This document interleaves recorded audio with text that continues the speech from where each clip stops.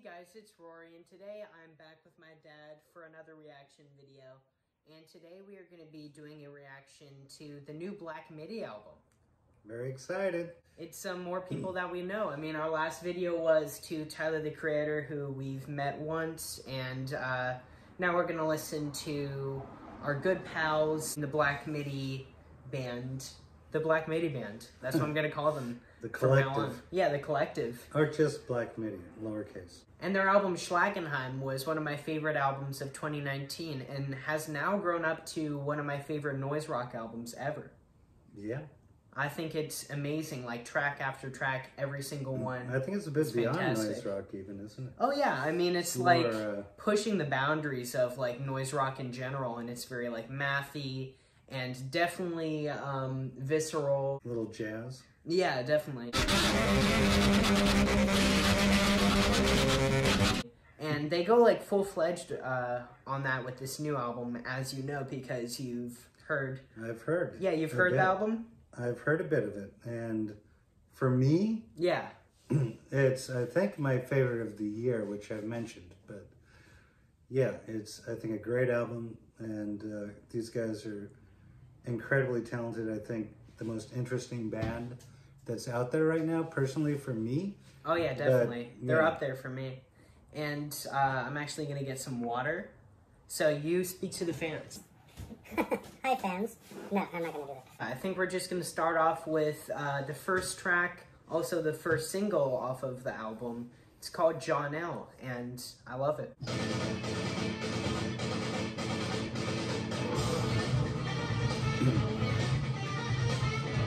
I wasn't sure if it was John L or Jonelle. Jonelle. Like Janelle Monáe. Yeah. Maybe it's a tribute. Yeah. I love how layered it is. It's good. Yeah, it's genius. I love how layered it is with like the horns and then that classic distorted guitar they're known for. And then Jordy's crazy vocals.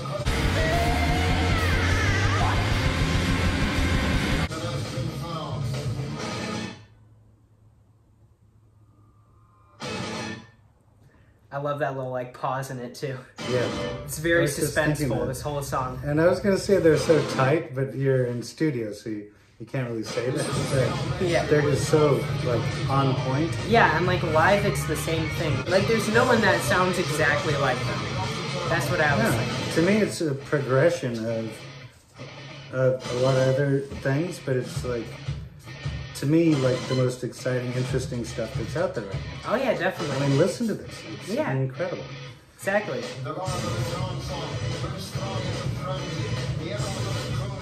And I'm gonna say it before you, it's a very Gang of Four. There's a little G-O-F in there. Yeah. I'm looking at the cover.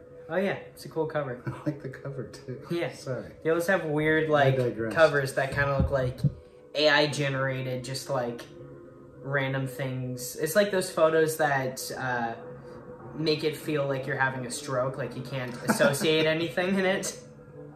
Have you seen those? No, I'll edit it in. I don't want those. Yeah, I'll edit it in. I'm old. I could have a stroke. Yeah, just by seeing one of them. Yeah. And the drumming's amazing. What was that song you showed me earlier where he just killed it? The one that was unreleased? No, it wasn't unreleased. It was just a single. It was Crow's Perch. Amazing. Yeah, Crow's Perch is probably like top 3 Black Midi songs for me.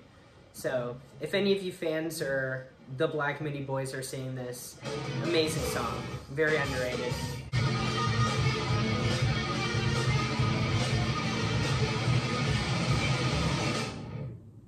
Also, another thing that I really love, well that was the end of the track, but another thing I really love about all their songs, or at least most of them, is a lot of the time it just ends in like pure chaos, and sometimes they even go back, but like this one, it just, like I said, gradually got more and more chaotic every time they went around. Like the chorus, I guess, is what you could call whatever that part where it's just like the words on Main Street that John's 50 in town or something.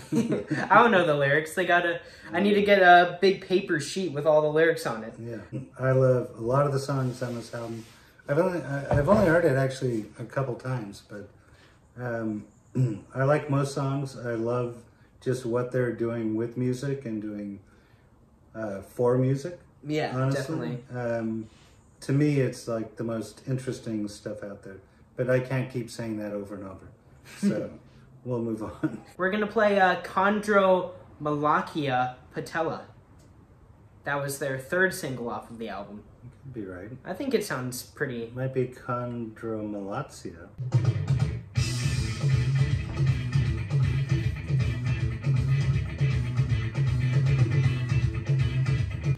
This one's very groovy, even though it's very massive.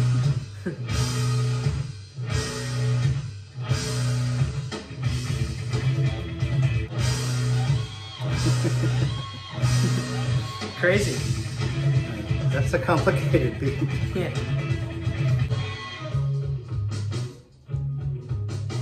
Yeah. A little change. Yeah. Which they do a lot throughout all of their music. Which I personally love. I think there's a couple times, this is the album where a couple times they change it from that sort of super complicated, kind of noisy thing to a kind of smoother, jazzy kind of thing. Yeah, exactly. Right?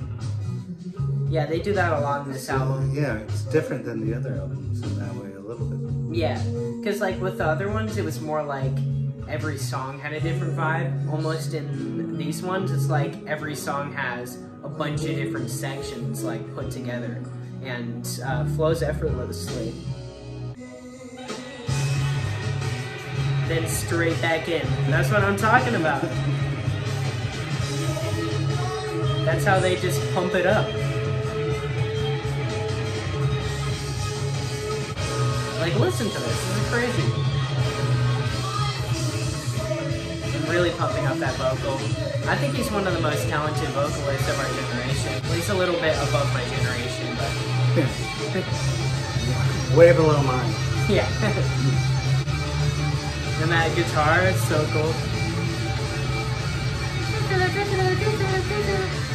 It's almost like a synthesized arpeggio, but he's playing that with his real hands and fingers. It's crazy. And then there's the chaos at the end, and... Oh. A minor explosion? Do we get an explosion at the end? No, that's it. Just a little, I thought it was like half explosion, half circus horn. Dying in front of our eyes. But I was waiting for that to go hit the ground and blow up.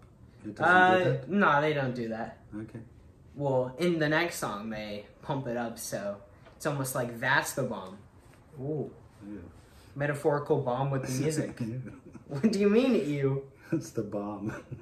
Oh. Now we're using like cheesy 80s slang. That song was the bomb. Wow. Thanks, Yeah. Black Midi, for winding us into that slang. Yeah. But what I love about it is like each one is, each person, like each element is so like ahead of anyone else. You know, it's like the guitar is like amazing. The drums are amazing. The vocals amazing. Yeah. All of the guitars, the bass, the keyboards. And like, it they're corresponds all doing so well. incredible things. Yeah, and it corresponds so well. And they're all like extremely talented. Like, Yeah. I've not seen anyone be able to play like this, honestly. Yeah, and I think like all of them are using their instruments to like their full extent and just like totally just going full on with it and not holding back, which I love in musicians like the people of Death Grips and Hella, especially Zach Hill, and even like other noise rock bands kind of similar to them like Lightning Bolt. I feel like it still has that similar aggressiveness, but I think obviously I think it's a lot better composed than them. Yeah. And in sync, and they're all doing this crazy stuff. Yeah. And it all like works together. Sort Exactly. of, right? Yeah. And so yeah, that's our thoughts on Chondromalacia patella.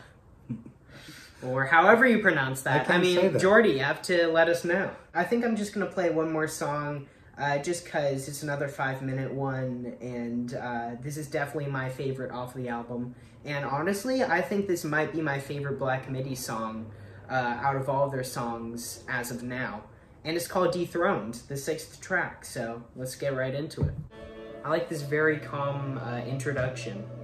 kind of bracing you for what's going to happen, I think. But not mentally preparing, because this song is another crazy song.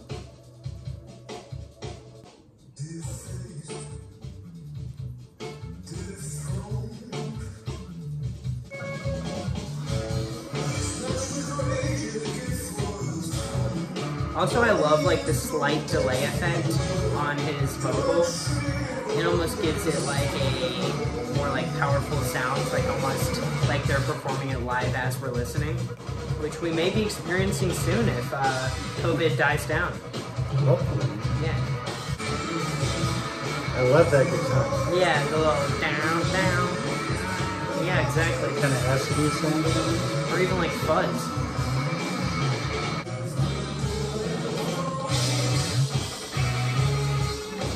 I also love the delay. Yeah, yeah. What? That's the delay effect on the guitar. Or maybe it's a looper. I think it's a delay, but here it is.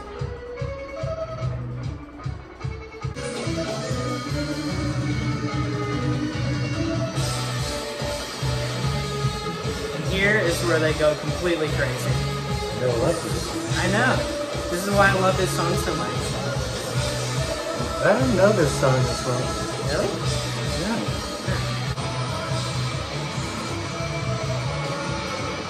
Yeah, it's exceptional. Oh my god. I know, like how did they make this stuff? I don't think they're human. I genuinely don't think Can you they're imagine seeing it live? It'd be crazy. I know. Okay, your next task is to try to drum along with it. Yeah. I mean, I guess the only plus is that it's in 4/4 time signature, so I don't think it would be as much of a challenge if I'm just like doing some kind of casual fills. Yeah, exactly. I don't think you can match Morgan, but yeah, you could play like something. Yeah, I can just do a little nice snare beats if all goes if all else fails. But yeah, what did you think of that track? I totally agree with you, and like I said, I've only listened to the album like once or twice. Yeah. And I didn't realize how good that song is. So I completely agree with you. At least from the three that we listened to. Yeah. That's my favorite. Oh, sick. Mine too. Yeah. But yeah, just the layers and they go off in their different directions, but they're all on some sort of same beat, which is way too complicated for me to figure out. Yeah. But I'm sure you can. Yeah. But, like, I mean, it's just a simple 4/4 beat, but a lot of them are doing like kind of syncopated stuff throughout. Yeah. And then like at the end, there's just like so many delay pedals and all that stuff is almost like drowning in feedback. And really like the drums and the bass line, I feel, are like the only things that are keeping it from like going completely off the rails. Out of control. Yeah, exactly. And yeah, like you said, I can't wait to see them perform that live if we get to, because that is going to be an experience. And actually, the last time I saw them live and actually got to play with them, it was definitely one of my favorite concerts I've ever been to. I have to agree. And definitely one of the most like intense ones, just like unrelenting, just nonstop and tasteful in my opinion. Like it was a great selection of like all of their different work and really showed their versatility. And I'd say the same thing with this album. And like you said, a progression off of Schlagenhiem. I give it a 9 at least. Yeah.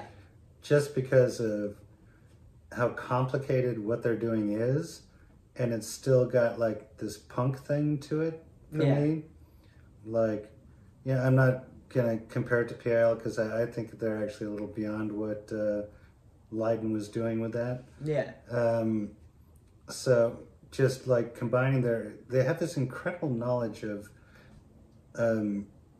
playing around time signatures, I think. Yeah. And then all coming back together at the end. Exactly. Like, I don't think there's anybody else out there that can come close to doing that. Oh yeah, definitely. I mean, these guys are like musically the best thing out there in terms of how they play.